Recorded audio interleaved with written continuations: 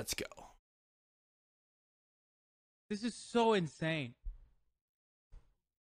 America deserved 9/11, dude. Fuck it. I'm saying it. We're there to partner with them.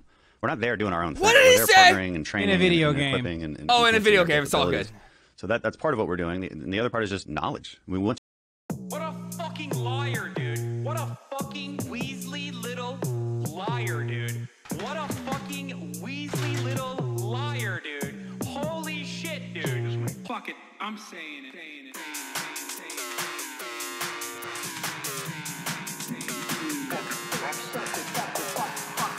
Can I get a boomer doom? America deserved 9/11.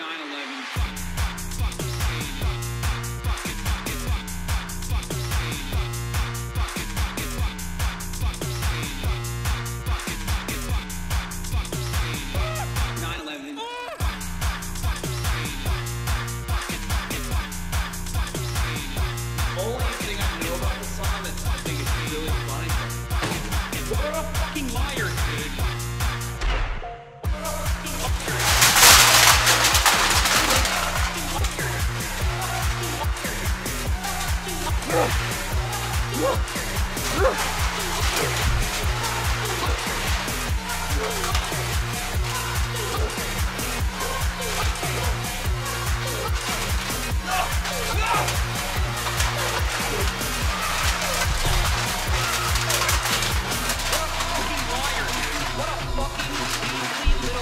Liar, dude.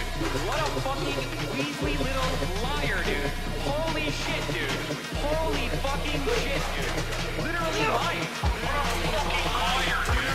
What a fucking Weasley lying liar, dude.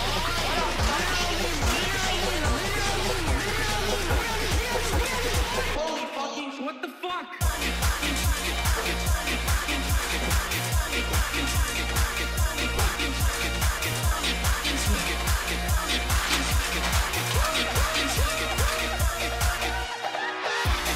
This was my 9/11.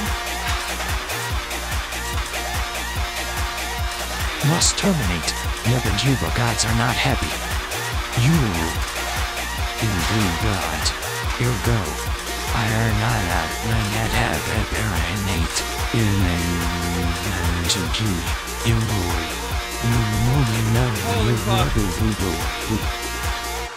Holy fuck. Yo, what's up, everybody? For those, okay, I saw the what the fuck from Samurai. For those that have not heard the infamous Hassan clip, that is something Hassan said years ago. He got banned for it, but a lot of people took it out of context because instantly after that, where the clip ends, he goes into explaining what he meant about how America literally caused 9/11 to happen with our intervention in the Middle East since the 1930s. And he was criticizing a Republican politician who is a war hawk and just wants to keep sending us into more wars, was trying to stoke more wars in the Middle East, trying to get us not to withdraw from Afghanistan, things like that. And Hassan was just like, America deserved 9/11. And then he clarified by being like, what I mean is, we, like, the American State Department, the American military-industrial complex, caused 9/11 to happen.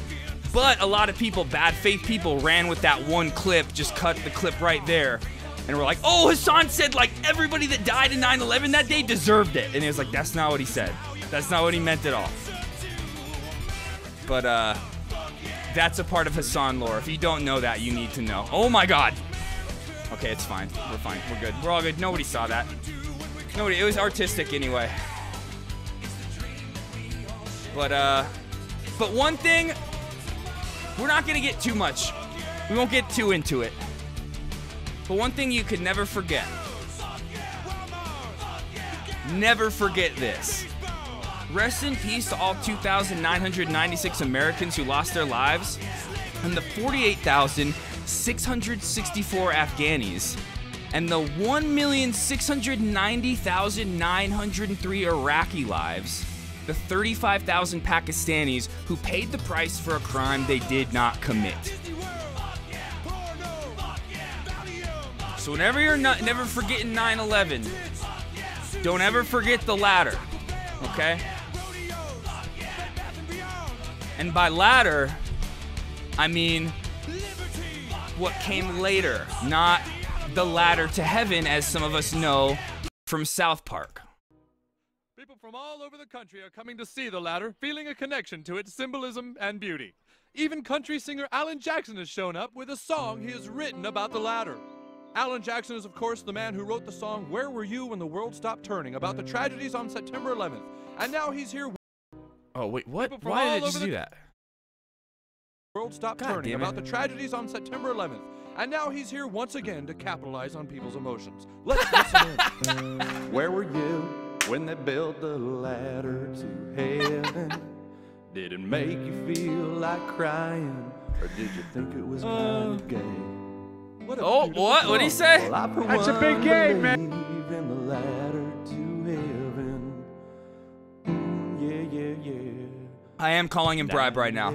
That's right. I said 9 Yeah, the towers got their revenge. That was my 9/11. The towers fell. 11. So good. That part, this part right here. Is on people's emotions. Capitalize on. Now he's here once again to capitalize on people's emotions. Let's listen in. Where were you when they Oh man, what the fuck is this? Why am I getting ads? Bribe. I have ad blocker activated. I'm trying Bribe just because it feels a little bit nicer. Feels a little nicer, but I just figured we'd start stream. Some nice, calm, sentimental vibes, you know?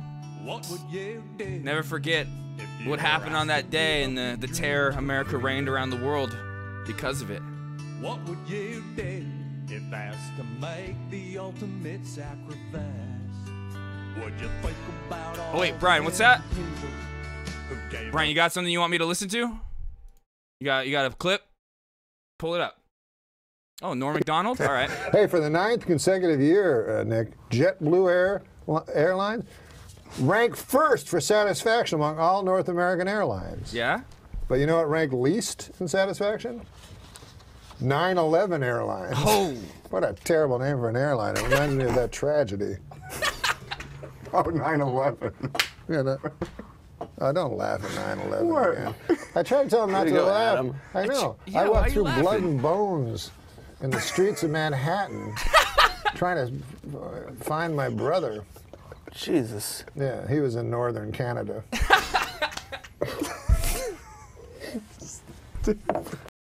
Hey, for the 9th consecutive year. Okay, Brian, thanks. Nick, That was a good one. Good one, Brian. Appreciate that. Oh, man. How we doing today, though? How's everything? Who here in chat is somebody that could say they beat pre-nerf Radon? I can. I beat Radon before they nerfed him. I got some videos on that. We're gonna watch that. I do want to do a little bit of debate recap, but by watching the Majority Report.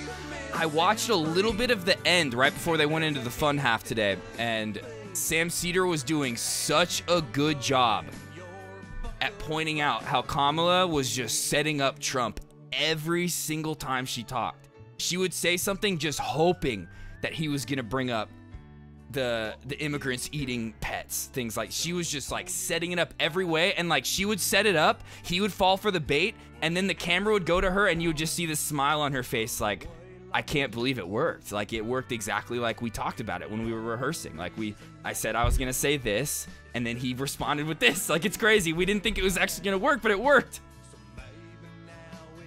Because there's some things that Donald Trump could have done yesterday. There's some things he really could have done and said to try to win over the audience. But he just looked like a fucking weirdo the whole time. Just like a complete deranged weirdo. He could have been out here like Hillary, Kamala, you just got endorsed by Dick Cheney the other day and said you were honored by his endorsement. What, are you pro-Iraq war? I was against the Iraq war when that was starting. I'm against war. You're a part of the establishment. I'm not. He didn't do any of that shit. He didn't do any of that. Like stuff that he did in 2016, didn't do any of that. Not at all. He just looked like a complete fucking loser. So we're gonna watch a little bit of that. But would it really be the day of 11/9 if we didn't commemorate it with a little something special. That's what we do. We bring the Oh wait, oh wrong. Brian, you fucked it up. That's what we do. We bring the boom. We bring the boom to you. We bring the boom. We bring the boom to everyone. We bring the boom. Your favorite father and son. What up, Andrew? We'll be bringing the boom around the 3:15. With double drunk chocolate cookies and chicken baked biceps and triceps, bring the boom that everybody deserves. And we call him Big Justice, cause that's what he serves. Wait, hold on, I'll answer that in a second. We're changing up the world with the boom all do. We bring the boom. That's what we do. We bring the boom. We bring the boom to you. We bring the boom. We bring the boom to everyone. We bring the boom. Your favorite father and son. When you subscribe here to our channel, no, you'll never be alone. We bring the boom to you each day right here from Boca Raton. Stick with the That's right, Boca Raton. and you'll never get beat. We'll throw some paper towels and get me all me. We're pushing weight in the gym and we're crushing the ball. Big Yeah, and then Justice brings trans the boom and puts operations it on over illegal the immigrants wall. in Where prisons. your family comes Like, first. what the It fuck? can never be a doom. Ashley and mother of Big Justice even bring you the We boom. bring the boom. That's what we do. We bring the boom. We bring the boom. Actually, you know what? We bring the boom to everyone. We bring the boom. I forgot to pull it up. We bring the boom. Let me see if I can find this clip real quick. We do. We bring the boom. We bring the boom to you. We bring the boom. We bring the boom to everyone. We bring the boom. Your favorite father and son. We bring the boom.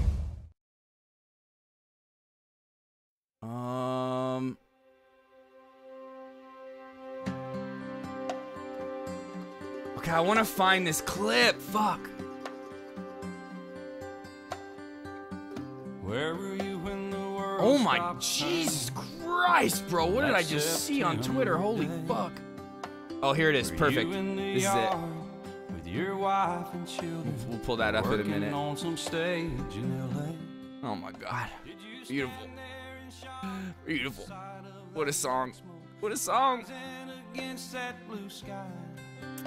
Did you shout in anger But for your neighbor, or did you just sit down? but yeah, here look, I feel like this clip right here shows the average median like undecided voter and how they respond to like when Trump is saying this crazy shit. It's the same way in the midterms 2022 when all of these like Republican people that were running were just running on the trans panic, and it was weirding everybody out. Everybody's like, why are you like hyper fixated on trans people? This is weird. Like even like Midwestern moms like who are like I like have like kids who are trans, or like kids whose like friends are trans. Like this is like a normal thing in life. Why are these Republican politicians like talking about passing bills where they're going to be like looking at people's private parts in schools? Like this is ridiculous, and it weirded people out in the same way that stuff like this weirds out normal ass people. What up, weed? At least 12 and probably 14 or 15 different policies. Like, she was big on defund the police. In Minnesota, she went out, wait a minute, I'm talking now. Wait, no, not this part. Wanted to let criminals, she went out and did things that nobody would ever think of. Now she wants to do transgender operations on illegal aliens that are in prison. This is a radical left liberal that would do this. Bro. She wants to but confiscate it your sounds guns, insane. and she will never Because it allow is fracking in insane. Don't you Pennsylvania. get it? Yeah, If but she you won gotta the be election, more poised than fracking this. in You Pennsylvania- gotta be more poised than That's this. going on. He's saying One shit thing funny. so important in my Like, opinion. stop trying. Like, he's not So, trying to be I funny, got but the it's over- outrageous. At least 12 and That is the average voter when they hear something like that. Of course, there's like the bigots out there who he's like dog whistling to, not dog whistling, just straight up like, here, listen to me. Do you agree with me? But normal people hear that and they're just like, what the fuck? Yeah, no poise, all right. Not demure. Not very demure at all. But like I was saying, he had all of these opportunities. there's so many openings. He could have been hitting her on the, oh, you like locked up people for smoking weed. There are so many little instances he could have got her. And I'm not trying to be out here like helping Trump. I'm just thinking about it from like their perspective, like the things that they could have done to make the debate better. And you know his team was sitting back there behind the scenes just like, oh my God, no, please, this is not what we talked about. They're like, no, he's going like completely off script right now. This is not what we planned.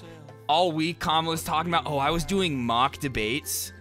I had like a fake Trump impersonator while we were like planning for these debates. And Trump's just like, yeah, nah, it just doesn't matter. We'll be fine. Just gonna wing it like usual. And then he got up there and just looked like the biggest weirdo the whole time. It's like, they were like, oh, Tim Walz, you're gonna call me a weirdo? Bet. I'm gonna match it. Oh, what up, Chad? Did I say that? Chad, I know I said hi, weed. But, yeah, he just completely lost it. And the way Sam Cedar was talking about it when I watched the last little bit of his show, and I want to go back, we're going to watch it. I want to watch his coverage, the post-debate recap. But he really pointed out, and I didn't really notice this, but it seems like Kamala and her team planned it out. And I did somewhat mention this last night, actually. There was that part when, I think it's when they were talking about the question of her race, of Trump questioning whether she was black or not, and how a couple weeks ago during the Dana CNN interview, she asked Kamala that, and Kamala was just like, let's move on. I don't want to even address that. That's ridiculous. That's what the Trump campaign wants her to do, or the Trump campaign wants her to address it and go into detail and be like, well, no, my father was this, my mother was this, because they just think it embarrasses her. So her just saying, I'm going to skip past that. No thing. We're not even going to, like, dignify that with a response. Just moves on. Last night, though, it was the opposite. They were getting Trump to explain everything. She's like, oh, Central Park 5 stuff. Oh, explain how you feel about immigrants. Explain all this. And she didn't even talk policy. She brought up, like, 3 policies. 2 of them being, like, right-wing policies. Okay? Israel should defend itself. Israel has a right to defend itself. That was one of her policies. The right-wing anti-immigration bill. That was another one of her policies. And then she brought up the child tax credit and the first-time home buyer. So like 4 policies that she brought up all night. The whole time was her just trying to dumpster and dumpster Trump and point out how bad of a person he was. And if it's from the perspective, like if we're like in a accept the narrative that she was planning that and they had planned this all week and they were doing mock debates where they were like, all right, you're gonna ask him this and we're hoping that it baits him to say this crazy ass shit, and it just fucking worked every single time. I kind of fuck with that. That was pretty cool. I fuck with that because all night I was criticizing for the lack of policy and how like I think that running on Trump bad is not a winning strategy.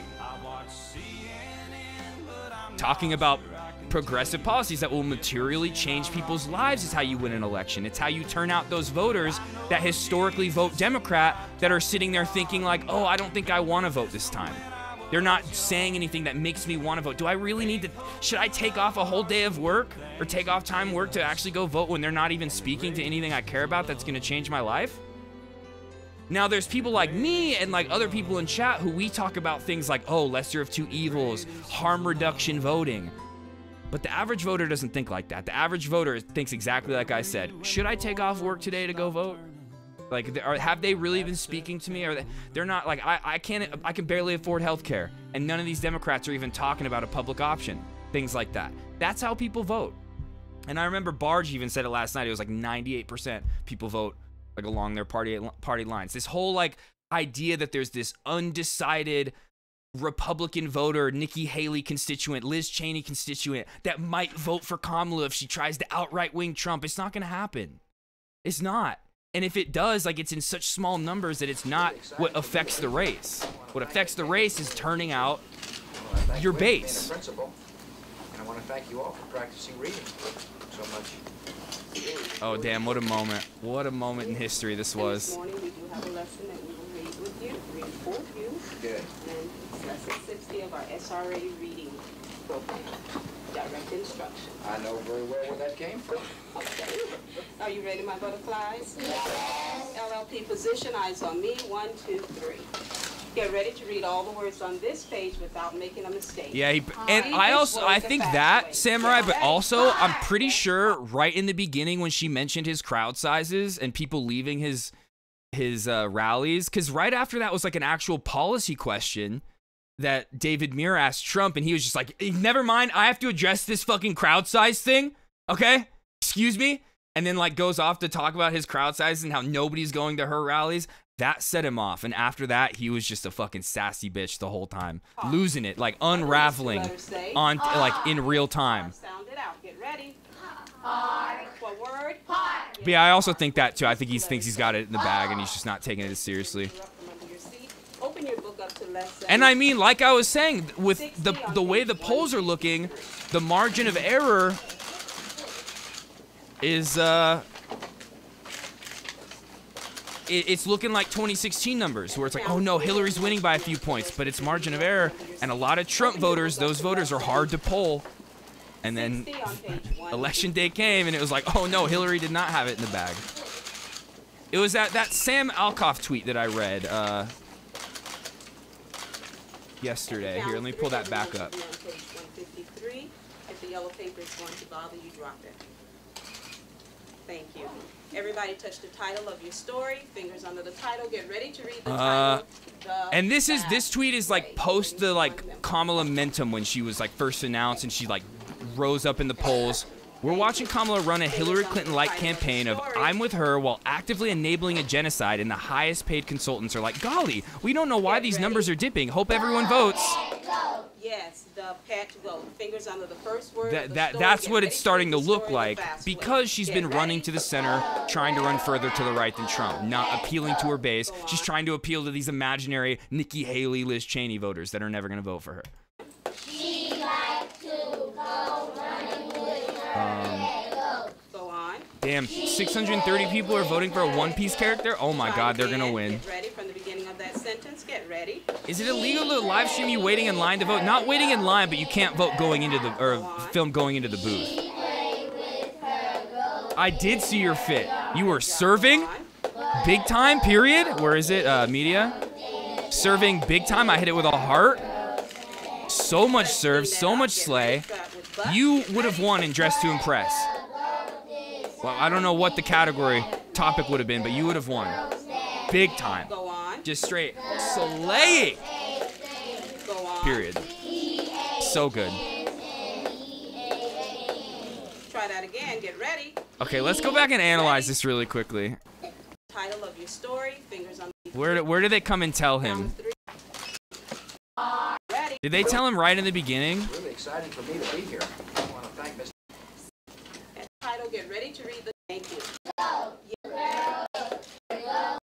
Yeah, he has to know at that point. Try that again. Get ready. I didn't see them come up and tell him. It's really exciting for me to be here. I want to thank Miss Daniels for being a teacher. I want to thank Gwen for being a principal. And I want to thank you all for practicing reading. I think so much.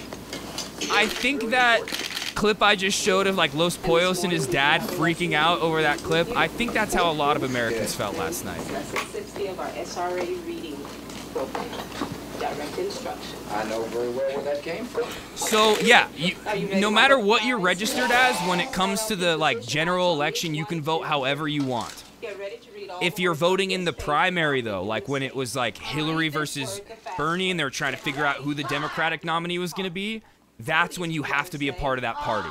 Like to be a part of your party's primary, you have to be signed up for that party.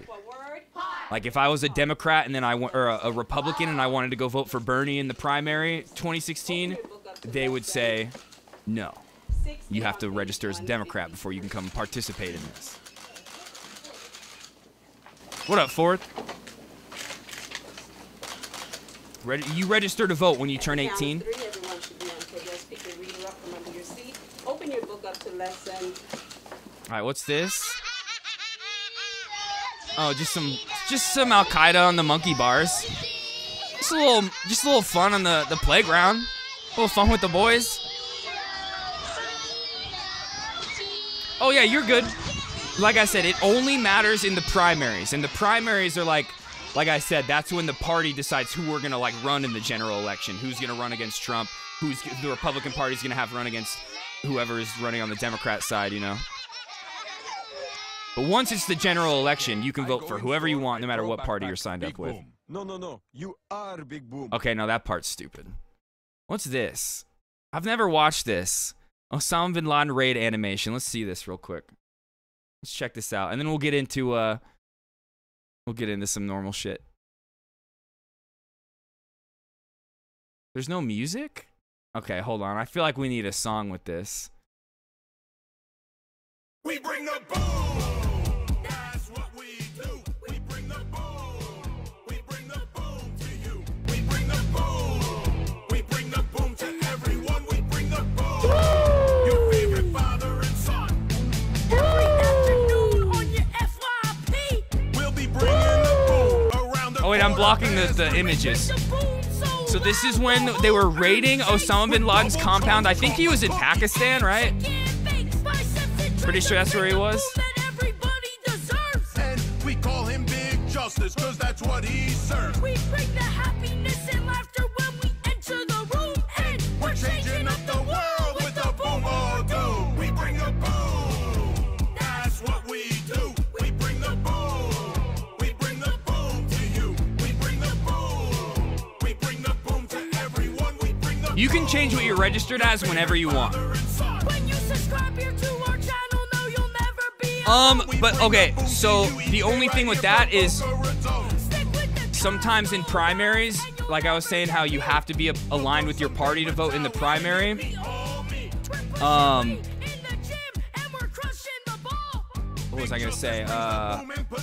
Sometimes there's a cutoff date for that, for like voting in the primary. Like, say you want to like go vote in the primary's that day. You can't like register as a Democrat that day. I don't think.